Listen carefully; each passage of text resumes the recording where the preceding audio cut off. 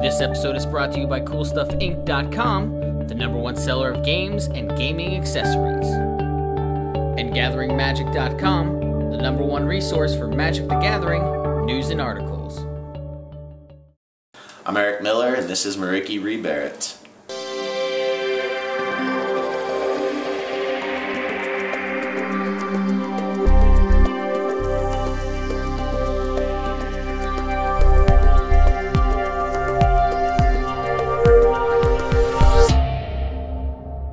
Alright, so this is Merieke Berit.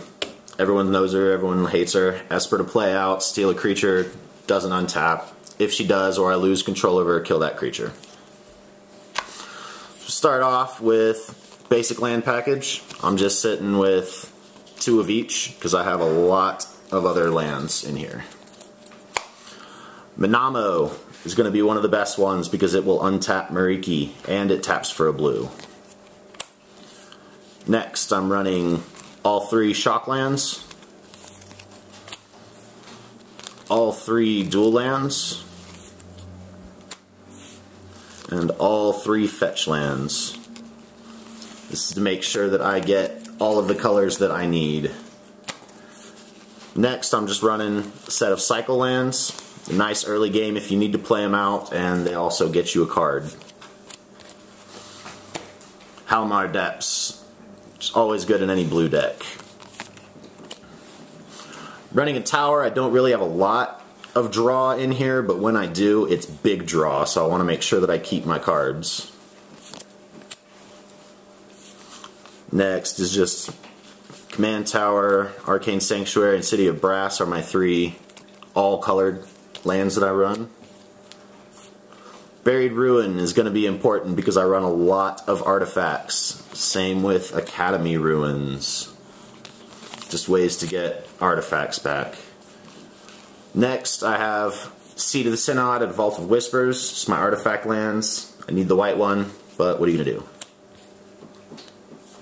Next is my copy lands. Thespian Stage and Vesuva are both great for copying my double lands.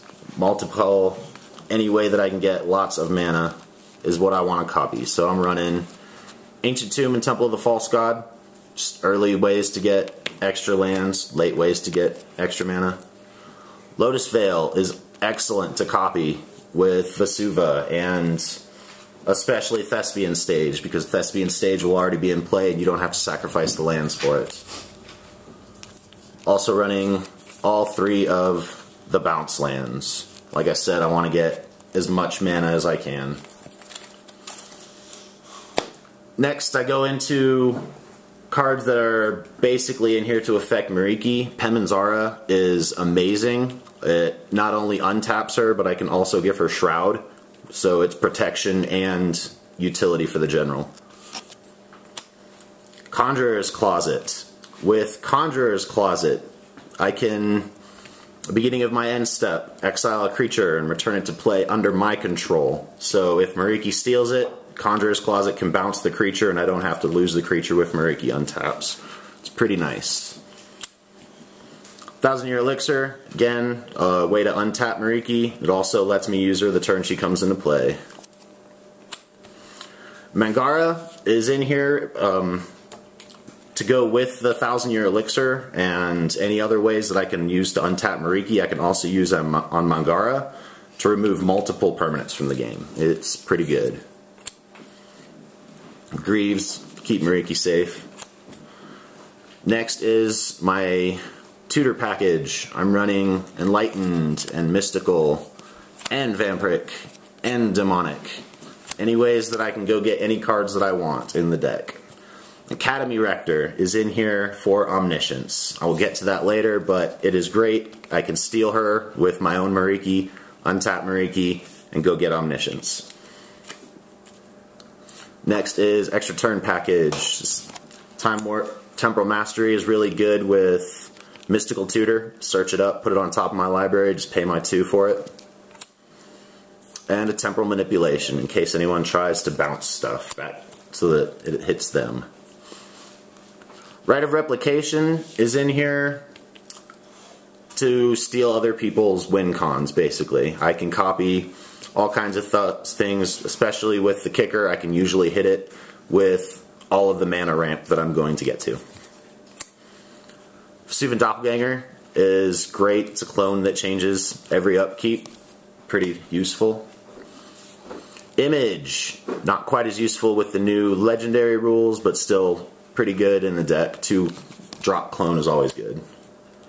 The surprise clone is always nice also. I like this guy. He usually comes out morphed and then pop him up to trick people. I always think that he's the counter spell mage, but he never is.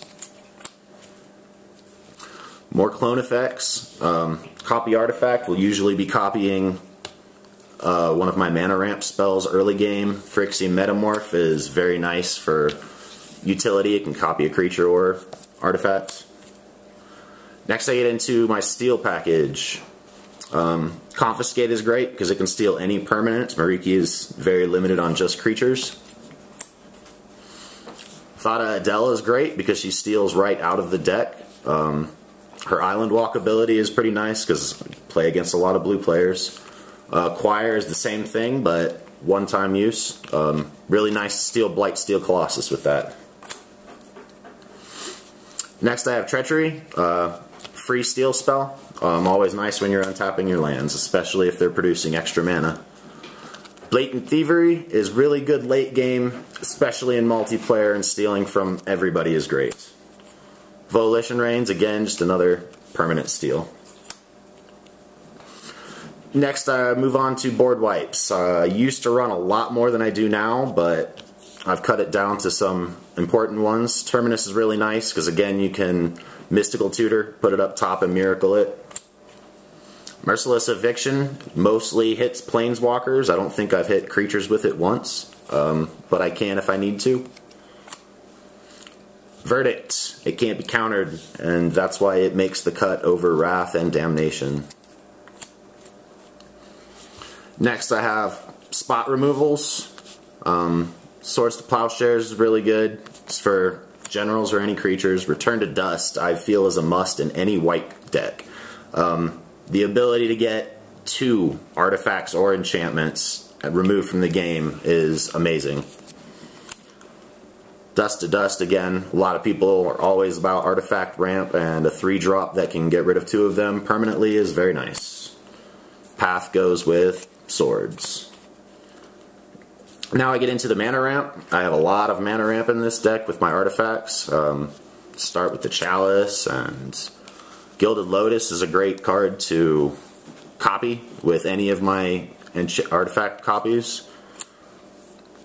Darksteel for any color. Mox Opal, I can almost always have Metalcraft, so it's really good for a 0-drop. Chromatic Lantern is great in any multicolor EDH deck. Just being able to use that any mana.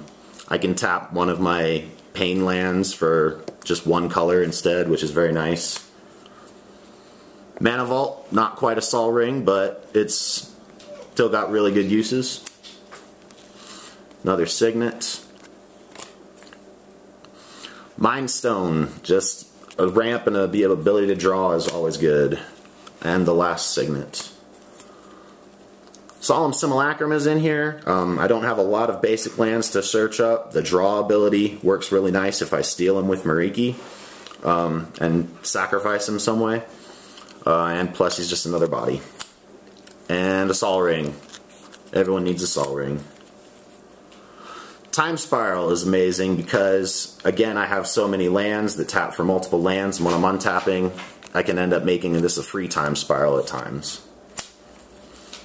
Omniscience is amazing. It hardly ever gets cast. It almost always comes out with the Academy Rector.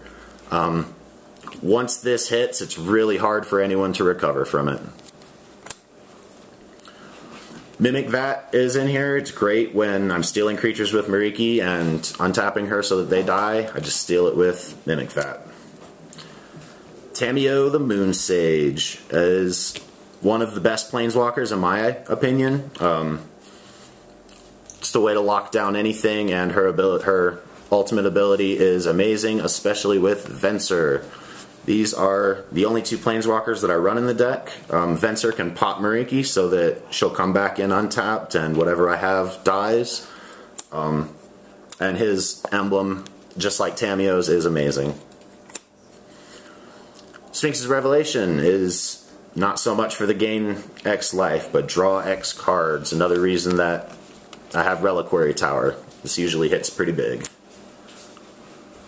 Palancron ties up with all of my multiple mana lands. He can get me infinite mana and pump into all kinds of good stuff. Snapcaster Mage is in here. Really glad that he rotated so that I could put him in here. Staff of Nin is in here, just a way to draw an extra card. During my upkeep, I also think it's really good. +1 damage can be way more than people expect it to be. Rift is in here. It's a great card. Bouncing everything back to everyone's hand is amazing. Top is in here to work with my 2 miracle cards. It's really nice to keep them shuffled so that I can draw them whenever I need to. And it's also a really good card.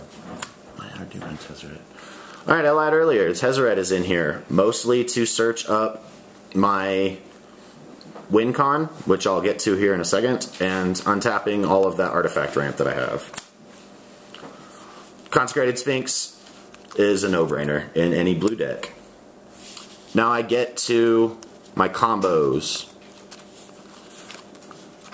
I'm running Mind Over Matter with Arcanus and Otherworld Atlas because those are both infinite draw out my entire deck so that I can do whatever I need. If Omniscience is in play, all the better. Mind Over Matter also works really good with Merieke. And finally, the real win con of the deck is Rest in Peace, Helm of Obedience, or Leyline of the Void. Exiling their entire deck is instant win. Search up everything with all of your tutors and get it out there. Thanks for watching CMDR Decks. Favorite and subscribe.